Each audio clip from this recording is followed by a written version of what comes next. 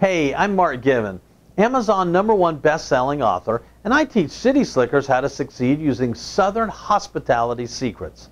You're watching Mark's Minute. Turning a blind eye. Turning a blind eye is defined as ignoring something and pretending you do not see it, or ignoring behavior you know is wrong. It's also defined as knowingly refusing to acknowledge something you know is real. It's attributed to Admiral Horatio Nelson, who was blind in one eye.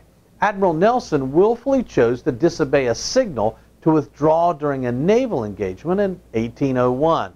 At times, you may have chosen to turn a blind eye also. I have, and typically paid a price for my poor vision. As a leader or a husband and a father, it's rarely wise to choose blindness. Better to face the truth and deal with reality. Be wise and stay focused. Brilliantly focused. So, thanks for watching. You can also read years of Mark's Minutes on my blog at markgiven.com. Have a great day.